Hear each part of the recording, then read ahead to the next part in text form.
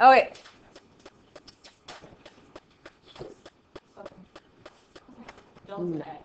We called it change in x. And how did we find the change in x? Whatever they gave you, subtract divided by whatever amount of subintervals they said. Yeah. So you would do like b minus a divided by 4 or whatever it was, right? The furthest, shortest divided by the subintervals, correct? So instead of height on these trapezoids, we're going to use change in x. And then how would we get these heights for this one and this one? This would be f of a. This would be f of b. So if I have trapezoids that touch, correct? Change in x would be for here. This would be f of a, f of b times this divided by 2. We agree? So add those up. Okay. What if I did this triangle, though, or this trapezoid? It'd be f of b and then technically f of c. So how many f of b's do I actually have when I'm adding this up? 2. And then if I stopped here, I'd have one f of a and one f of c. We agree? If I added another one, then that's up there. Okay, then I would get an f of c for this side, an f of d for this side, and now I would actually have f of a, 2 f of b's, 2 f of c's, and an f of d. So wherever I start and wherever I end, I'm only going to have one of those. And everyone in the middle gets doubled up, right? Because you use it for each trapezoid. We agree? So if I had change in x in all of these, I'm multiplying them all by change in x. Could I not just GCF a change in x out of the formula at the very front of the formula instead of multiplying them all by it? Yes. Okay. So keep that in mind when I give you what the trapezoid rule formula actually is. So we always end up with 1 f of a, 1 of the last ones, and 2 of all the middles. Correct? And I can pull a change in x out in the front instead of multiplying them all out. Because what I could do is I could do the area of each trapezoid separately and then add them all up. But that would take longer than just using the trapezoid rule. So this is the formula for trapezoid rule. Oh my gosh. Can I hit the lights, Seamus? It got awfully dark. Okay.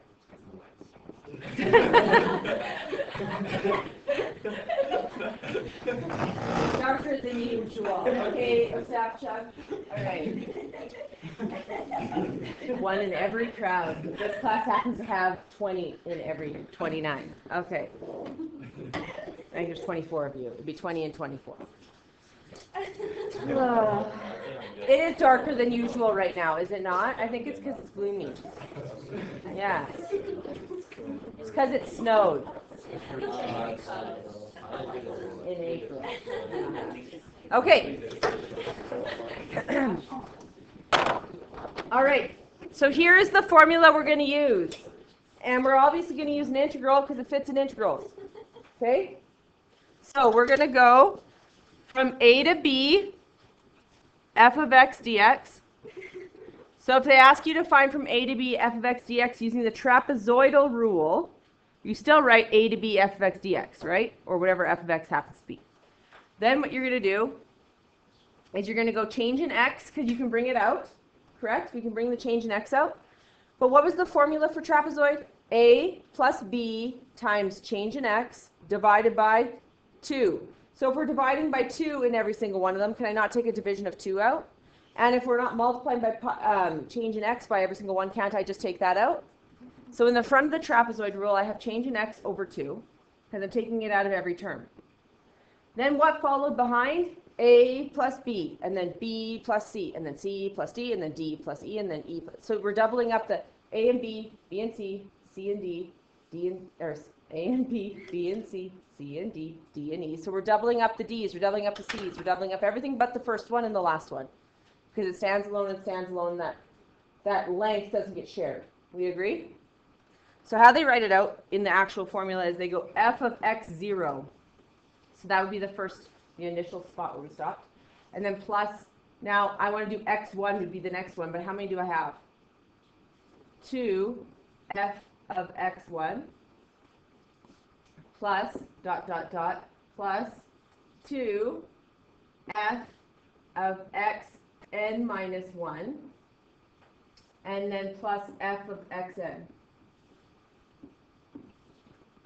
Do we need to memorize that? No, we need to memorize that you are going to have a change in x in every single one. So I can take the change in x out. Trapezoid area has division by 2, so we have to take change in 2, or divide by 2 out. And then I take the first length, this length doubled, this length doubled, this length doubled, this length doubled, till I get to the end, and I do it once. Right? So only our end ones don't get doubled. So it should make sense. You shouldn't have to memorize it. Okay. So here's our example for it. We're going to try one.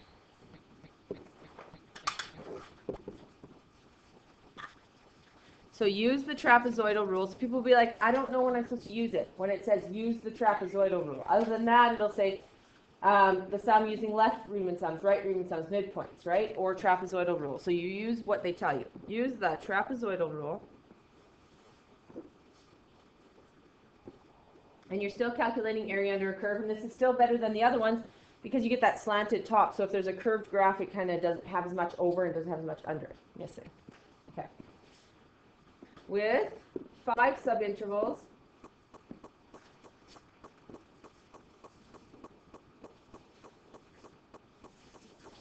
to approximate, and it's approximate because it could be under and still or over, right? Because it won't be perfectly accurate. 1 to 2, 1 over x dx.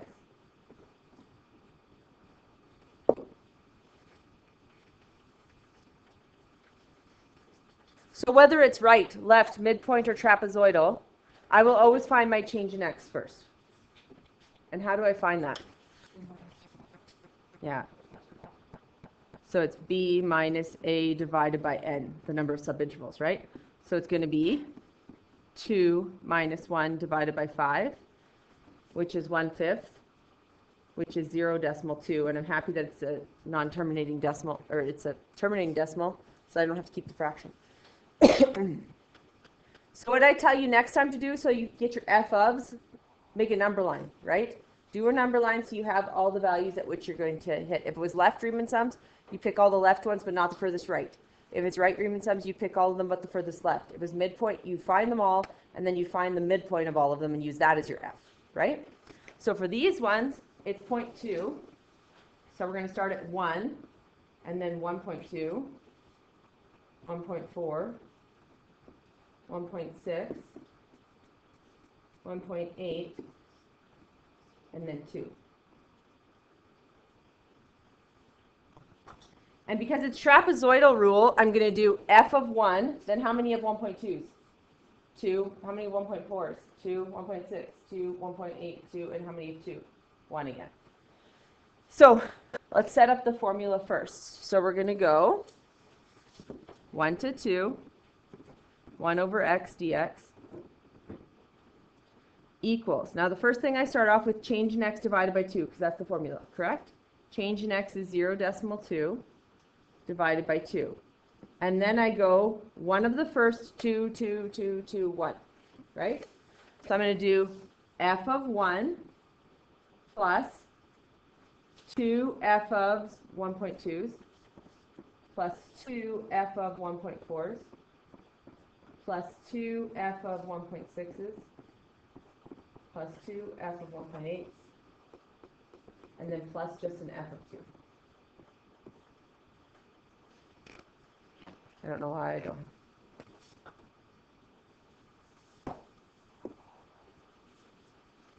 Does that make sense? Now, if your f of 1s and f of 1.2s are kind of ugly, I would do them off to the side and solve them all out first and then just input their answer, right, into the formula. These ones aren't too bad, but I'm still going to do it off to the side to prove it. So if I do f of 1, it's going to be 1 divided by 1, which is 1, because we're filling it into this f formula, right? And then f of 1.2 is 1 divided by 1.2, which is what?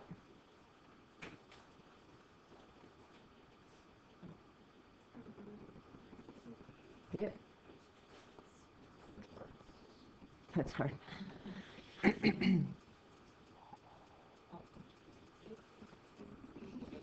8.333 repeating, right? Yeah, so I'm just going to leave it, because you can leave it as a fraction. So f of 1.4, sometimes it's better to just leave them how they are. 1.4. Because they're going to get multiplied by 2 as well. So this is f of 1.6, f of 1.8, and then f of 2 is a half. Do you have to show these off to the side when they're this simple? No. But sometimes it's a polynomial, and you actually have to plug it in and get an answer, right? And then you have these big, long polynomials just sitting in there times 2, be a lot. So 0.2 divided by 2 is 0.1. And then I'm going to get 1 plus 2 times 1 over 1.2 plus 2 times 1 over 1.4 plus 2 times 1 over 1.6 plus 2 times 1 over 1.8 plus 2, 1/2. So type it in, see if everyone gets the right answer. To 3 decimal places, you should get this. So everyone try it out.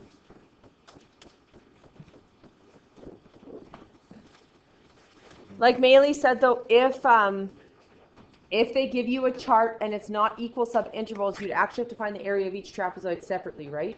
Because your change in x might not be 0.2, your change in x might be 0.4, then 0.2, then da-da-da-da. And if that's the case, you'd have to go 0.4 divided by 2, a plus b, right?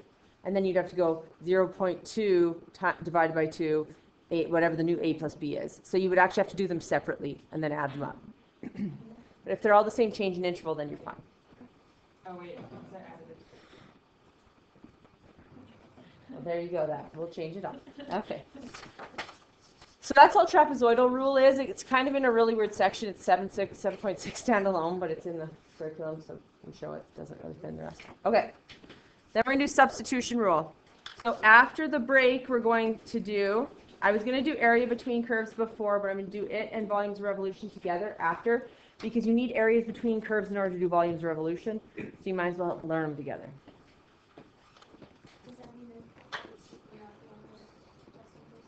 Sorry? Obviously, yeah.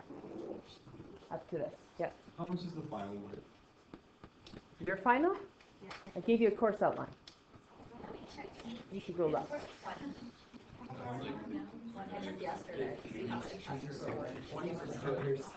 It's funny.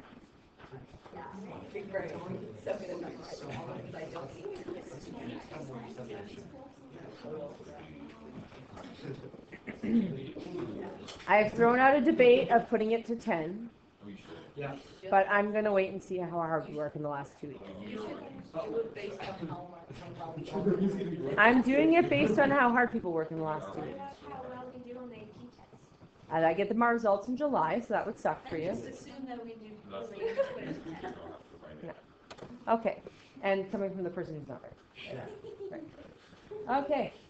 Substitution rule. So, so far what we've done for integrals is we've done ones where you just have to do the antiderivative of it. So they're blatant ones that we've learned before. So it might be like power rule that we undo, correct? Or it might be a log, like 1 over x turns to a ln.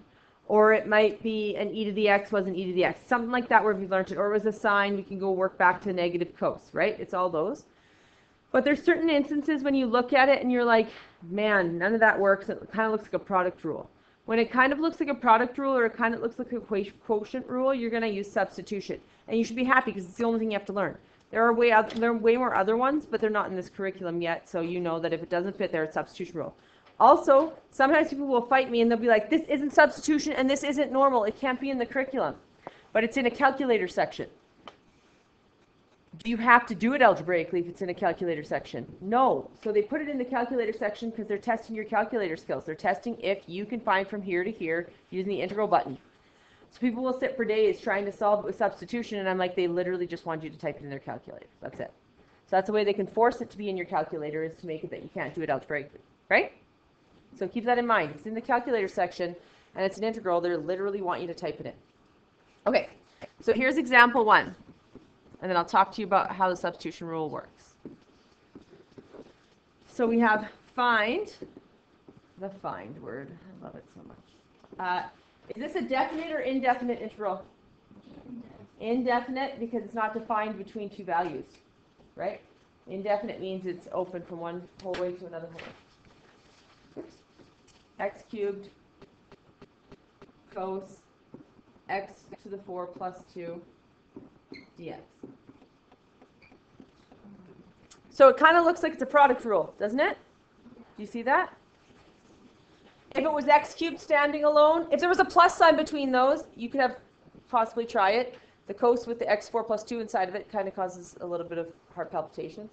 So when it looks like a product rule, or when you have a cos, a tan, or an e, something like that, and it has something beside it more than just an x, you have to use substitution rule. So if you haven't noticed yet, whenever I've given you an integral so far, it's been sine x, or cos x, or tan x. This one is cos x4 plus 2. Okay? So substitution rule makes you substitute. It's kind of crazy how they use substitution rule for substituting. But properly formed. It's not like they called it the Lepp method or something like they do with everything else. This is like properly named. Substitution rule for substitute. Like l'hopital. Wait, so it wasn't even substitution? It's the Leppy rule, so I'm going to call it from now on. I didn't make it up. I'm going to take credit. Okay. So what we have to do often is we're going to pick something that when we derive it, it's going to get rid of the other something. Most often it's what's sitting beside your cos, your sine, or your tan, if there is a trig ratio. So in this case, if there's trig, we are going to go x4 plus 2. So I'm going to go up here and I'm going to go u equals x4 plus 2. It's always u because they often call it u substitution. They often call it u substitution. So I'm going to do u equals x4 plus 2. Now keep in mind this. This is what you need to keep in mind with substitution. If I have more than one variable and I derive something, I would get du's and dr's over dt and dx over dt and dy over dt, right? You have to do implicit. So you'd have to have a lot of work working back if you left it as a dx. Do you see that there's a dx there? I'm going to go and I'm going to partially just do this for a second. I'm going to leave everything else, but I'm going to have cos of u. We know that much because I can plug u in for that now because that's what I said it equals, right? My problem lies, though, that if I put just the u there, I still have an x cubed and I still have a dx. Do you see that? And I can't do the antiderivative until they're all used. Okay? So your first step is to pick one of the u's.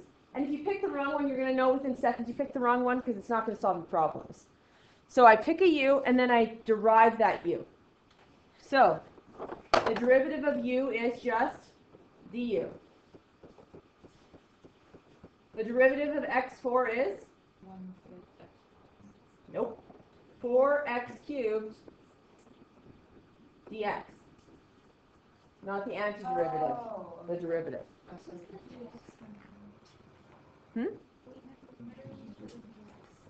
Because it would be with respect, like when we did dy over dx or whatever it was when it was implicit. This one doesn't have a basis.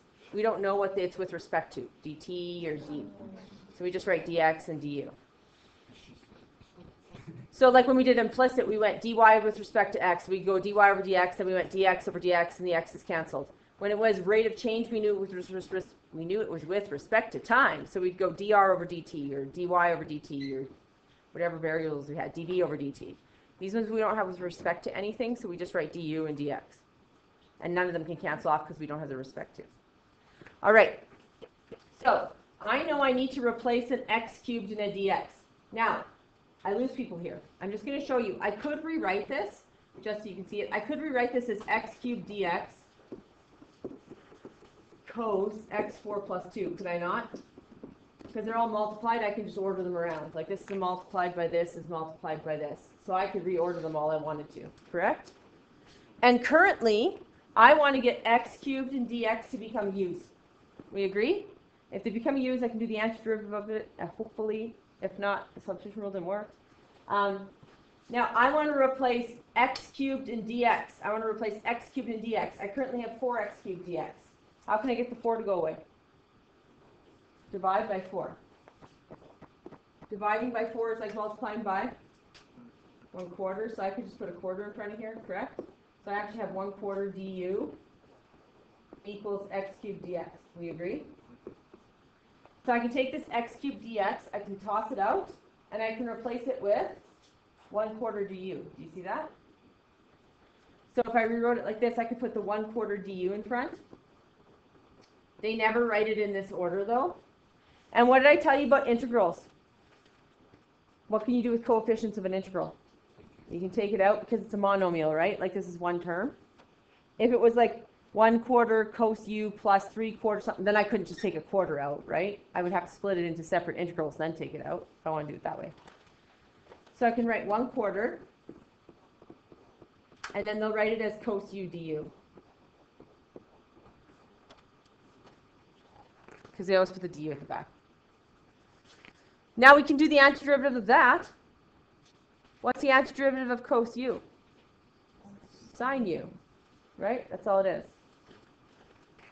So we're going to get 1/4 is going to sit out here. Then I'm going to do the antiderivative of cos u. When I work cos back, it's sine u. And then what do I add at the back? Plus c. And then I can put my u back in because I solved all my problems. 1/4 sine x4 plus 2 plus c.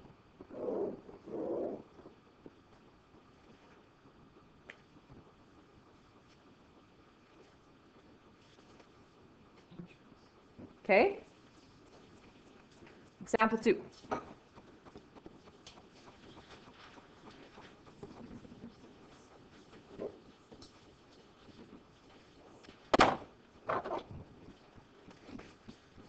Evaluate.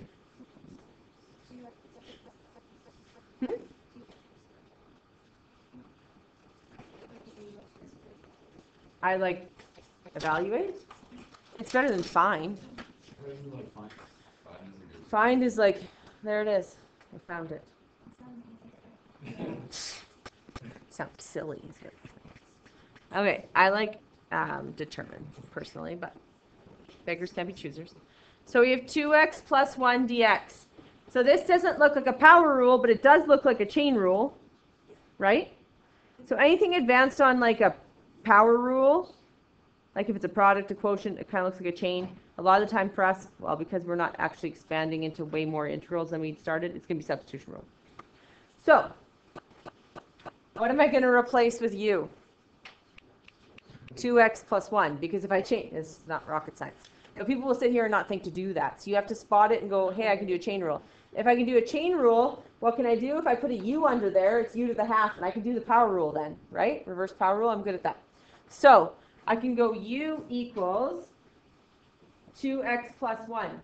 The catch is, that would cause this to become square root u, which is good. But what do I still have sitting here? The dx. And the dx needs to become a du. And you can't just be like, du. Like, you can't just write that and be like, fix the problem. I have people do that. Okay? You can't do that. How you're going to replace that du is by taking the derivative of what you just made u. So over here, the derivative of u is du. And it's going to equal 2 dx. Because we always have to put an x behind it. Now I need to replace just dx. So what am I going to do? Divide by 2. Now you don't always divide by 2 because sometimes you're replacing 2 dx, right? And then you wouldn't move it over. So it just depends on what you need. I only need just dx. So I'm going to divide by 2, which is multiplied by a half. So I get 1/2 du equals dx. So instead of dx, I have 1/2 du. What can I do with the half because it's a monomial? Take it out front, and we should have equal signs running down this because this equals 1/2 u to the half because square root of u is complicated, du. Then when I do the antiderivative of u to the half, I'm going to get, add a 1 to 1/2, I get 3/2. And then I have to divide by 3/2, so what do I get actually in front? 2/3. You get the reciprocal of it, right? So I'm going to get 2/3 u to the 3/2 plus c. The 2's are going to cancel, so I'm going to get 1/3. And then I can put the u back in, 2x plus 1. The moment you take the antiderivative of it, the moment the integral is gone, you can replace your u back in, right? Because you fixed your problem. 3/2 plus c.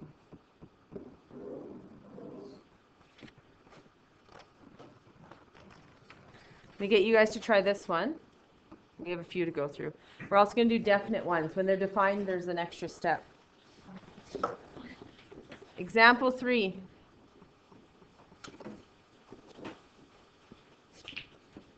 Find, back to find, x over 1 minus 4x squared, the square root of that, dx.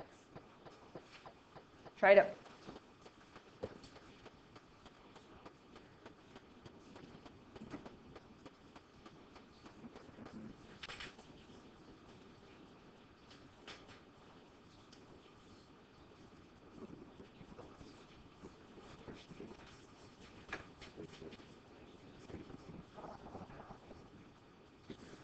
So the catch on this one is you want to replace x dx, because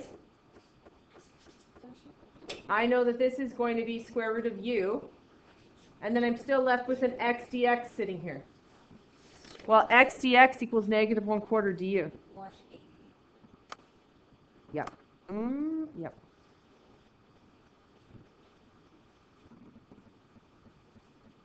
Really fancy eights. Okay, so this would just stay a 1, technically. And then we'd get times negative 1/8 du.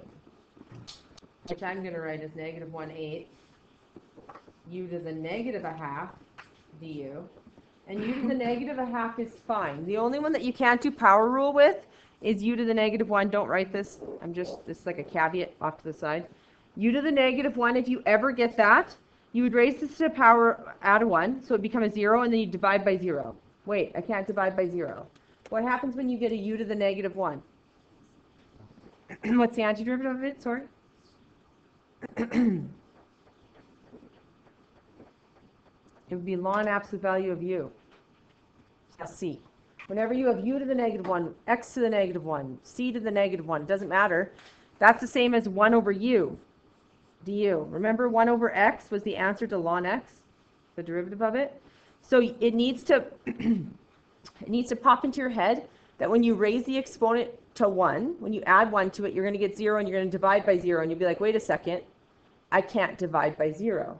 When I can't divide by 0, Mrs. Lepp told me it was something. Dig deep, dig deep. What the heck did she tell me it was? Oh, it was ln of that variable, ln of x, right? And you do absolute value because we don't know what the x is. In this case, we do absolute value of u because we don't know what the u is, and we can't have a negative or a 0 beside our ln, right? So that's why we always put the absolute value when we're not sure what the variable is. Okay? So when you raise the power of 0, you might not raise a red flag, but then when you divide by 0, be like, wait a second, we've been here before. What happened? Okay? This one's okay, because when I add 1 to it, I'm going to get u to the 1/2, correct? And then I divide by 1/2, which is 2. And then I put a plus c. And what's 2 times negative 1/8? Negative 1/4. The u can come back after I differentiate it, which was 1 minus 4x squared to the 1/2 plus c. Or what might they do instead of putting it to the 1/2? Square root it. So I just put these two together. That got me negative 1/4. And then u I put back in, and u was this. Right?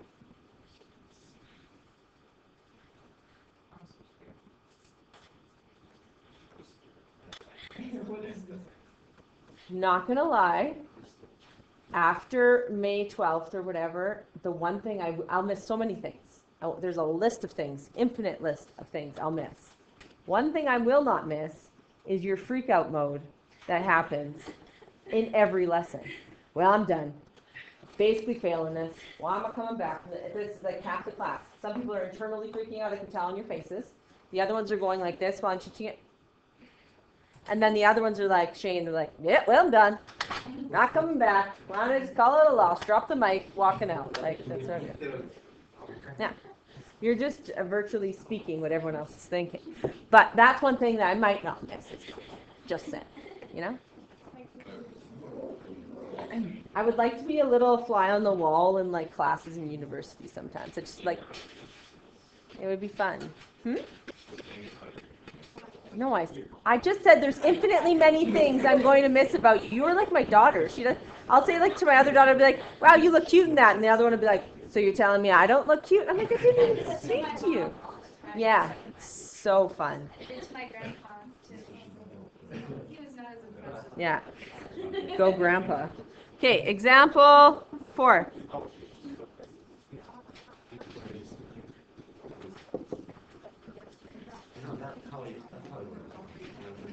Calculate e to the 5x dx. What's my problem? I have many problems, but what's my problem in this question? Variable exponent. Variable exponent. Not, yeah, ish, my problem. What's the problem? If it was just an x, I'd have no problems, because it would just be e to the x plus c. Correct? It's the 5x that's my problem. Yeah? Yeah. If I can, so remember that once you replace your u, correct? Your problem should be gone once you've replaced your u. So I know that if I take the 5x out and I go e to the u, e to the u, that's the best antiderivative out there. Like I said, I throw a party when I get e to the x's or e to the u's or e to the whatever. Because the antiderivative is the same thing. They're in my head. Have a party. That's fine. So I'm going to do it over here. U equals 5x. And then du equals what? 5 dx.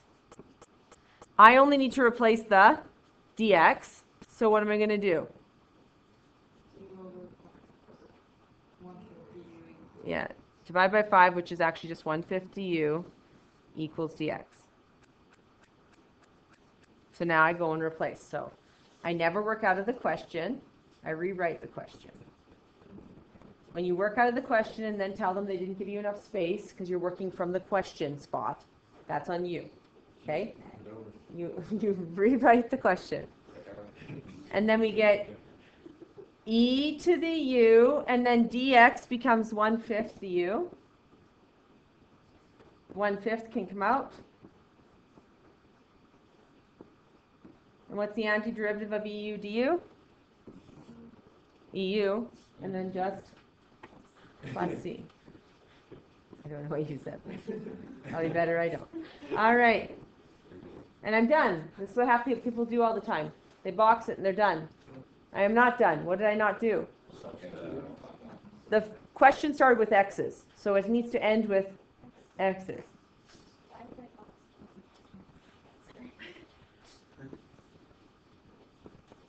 So that's actually the answer. Okay. We're going to look at example 5. It has a little trick. The last two have little tricks to them, but yes. There'll be no freaking out. I believe in you. Okay. Find square root of 1 plus x squared. X to the 5 is outside of it, dx. So x to the 5 is not under the square root sign. I expect in about 1 minute someone to be asking me, is x to the 5 under the square root sign? Fully expect it. Make sure your phones are not out. You will be the person who's asking it. Maybe in your mind, but you will. So what would I take as my u? What's under the square root, right? Because that's my problem. Yes, the x to the 5 is my problem as well, because it's going to need to change to u's. But if I get u to the half instead of square root 1 plus x squared, I can do that. So I'm going to go u equals 1 plus x squared.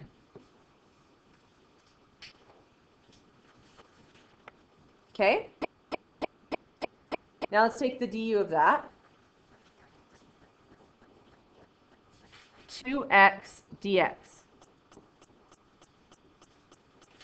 And then people are like, ruh-roh, there's an x to the 5. I'm going to have an x. We've got problems, yo. That's what you're thinking. Okay? Exactly like that. Exactly like that. Grant Staff talks about that all the time. So, I'm going to rewrite the question, because that's what a good person does.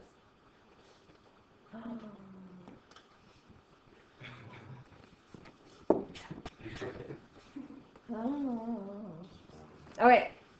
What can I change? Grant told me I have to delete the podcast now because I said his name. Yeah. Maybe I'll let it slide.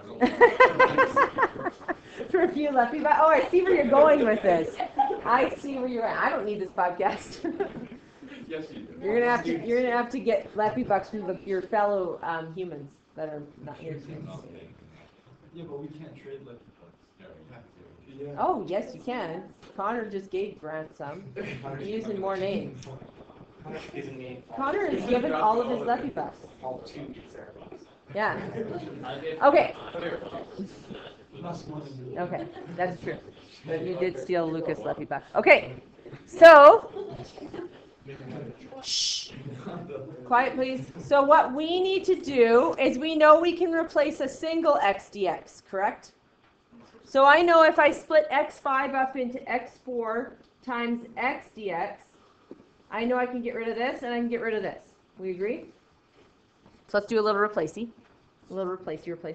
So we get square root u, and then x dx, I have to divide by 2. So I get 1/2 du equals x dx. So then in the back I can get 1/2 du. A problem still sits with this x to the 4.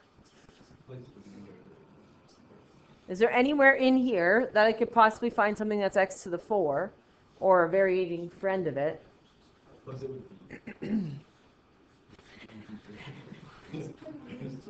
People are just randomly shouting things out that don't make sense. Okay. I appreciate you. Some people are like, just erase it. No, that doesn't work either. Okay. If I look at u u equals, this is fuzzy. If I go look at u equals 1 plus x squared, I can rearrange that to have it equal x squared. So I can go u minus 1 equals x squared. X to the 4 is how many x squareds? 2. So instead of writing x4, I could write u minus 1 squared to the power of 2. So sometimes they're not easy. They're kind of complicated because it still looks like power rule here. So I'm going to take the half out. I should have equal signs ready in a second. Take the half out. Here I'm going to get u to the half. And then I can expand this out. Because remember, the only way I can do the antiderivative mostly is if it's like a plane cos, a plane tan, a plane e to the x, power rule question I can do. Right? So I have to expand this out. I'm going to get u squared minus 2u plus 1 du. And then what can I do? Put the half in. If I put it in, then I can just do a reverse power rule. So I'm going to get u to the half times u to the 2. What do I do when I have 2 bases, 2 exponents that are the same?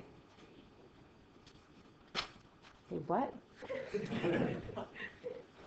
I'm going to say no. I don't know what you said, but I firmly believe no.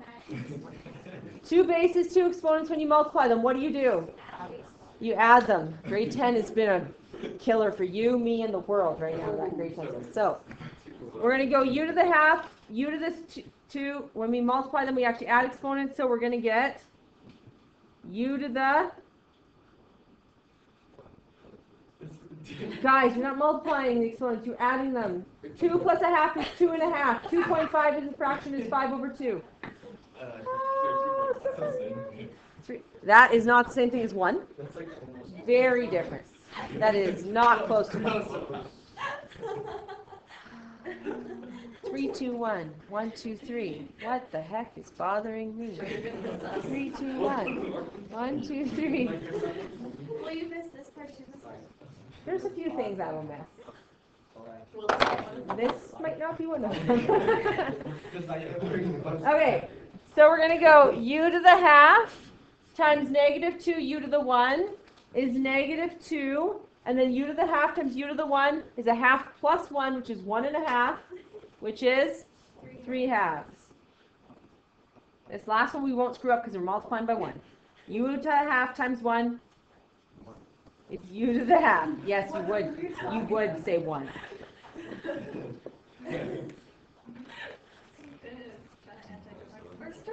Okay, so we can do the antiderivative of this because it is just power rule now.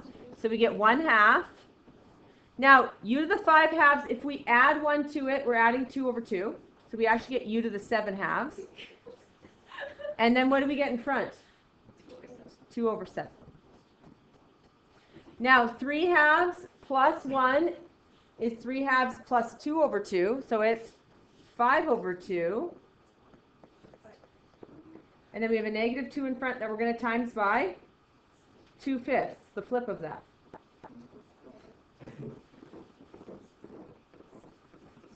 And then plus u to the 1/2, if I add 1, is 3/2. So I'm going to get a 2/3 in front, plus c. Don't forget, we still have to add the 1/2 in. So I'm going to rewrite, so I'm not going to skip steps. I'm going to go 2/7 u to the 7/2 minus 4/5 u to the 5/2 plus 2/3 u to the 3/2 plus c. And then I need to distribute the 1/2 in. So I get 1/2 times 2/7 is 1/7 u to the 7/2. 4/5 times 1/2 is going to be, take the 2's off, so it'll be 2/5 u to the 5/2. And then this will be 1/2 times 2/3 is 1/3 u to the 3/2 plus c.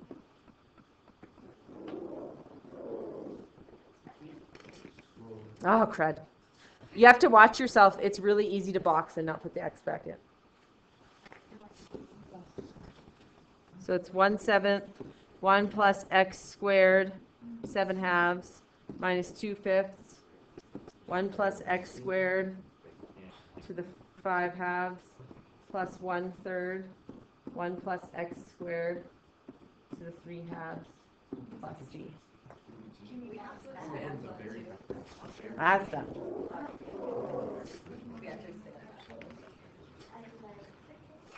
Okay, what I might do is just leave I'm going to do one other example of an indefinite integral and do the 3 definite ones tomorrow and get you to work on the homework for this one first so you get these down better than when I throw numbers in it, because it does make a difference.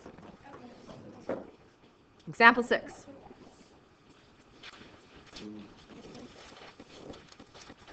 Looks so nice. But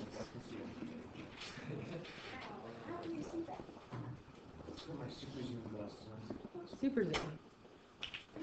That I will miss. So this one looks all fine. Looks all nice. So pretty. Just tan. Till you realize there's no actual antiderivative to just tan. What? Nope. So you just box it? So you box it and say we're done. Yes. That's Not true. We convert it to sines and coses because there are antiderivatives of sines and coses. There's just not an antiderivative on the table. It's a direct tan. Because remember, the derivative of sine is cos. The derivative of cos is negative sine. The derivative of tan is secant squared x. The derivative of cosecant is negative cosecant cotan. The derivative of secant is secant x tan x. And the derivative of tan x is secant squared x. Right? So none of those are tan. None of those are tan. I've lost childhood memories because I have derivatives of trig memorized. But that's okay. Okay. If I ever get like stuck somewhere and someone gives me a random derivative trig question, whew, I will leave and everyone else will be stuck there. But then you may leave. Thank you. Okay. Tan is what over what? Sine x over cos x. Now, the trick is u cos or is u sine? Remember, whichever one you pick, if you take the derivative of it, it needs to cancel off the rest. I'm going to try cos. Because the derivative of cos is what? Negative sine. The negative one we can deal with, right? The negative sign is not a problem, but I need the sine dx to replace, correct? So if I go u equals cos x, plus I want this, I don't want something down here. I want it get on my life. That's what I want to do. So du equals, well, negative sine x dx, but I need to just replace sine x, I'm going to divide by negative 1. So I'm going to get negative du equals sine x dx. So The bottom coast is going to become a u. Sine x dx becomes what? I'm going to leave this as a 1. Sine x dx becomes negative 1 du. And I can take the negative 1 and do what with it? Take it out.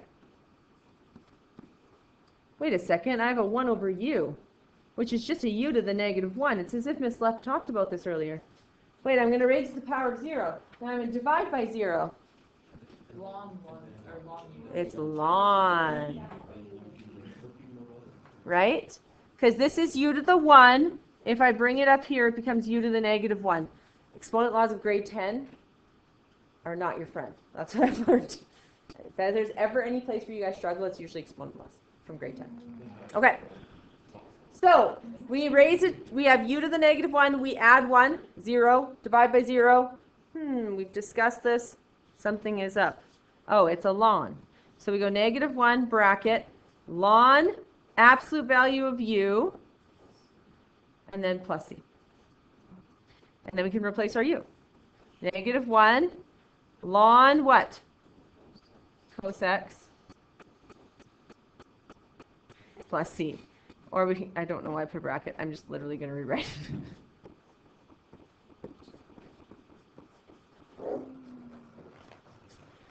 Okay.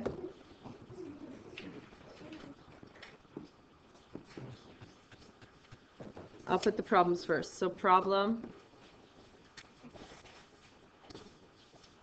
21, 27, 33.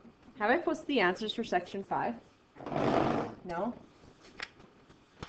I know I did, but I don't know if I did it for section 5.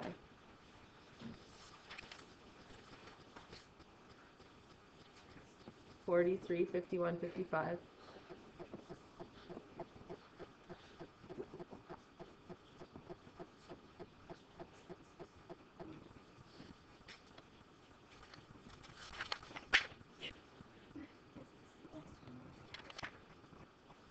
$6, $7, $10, $14.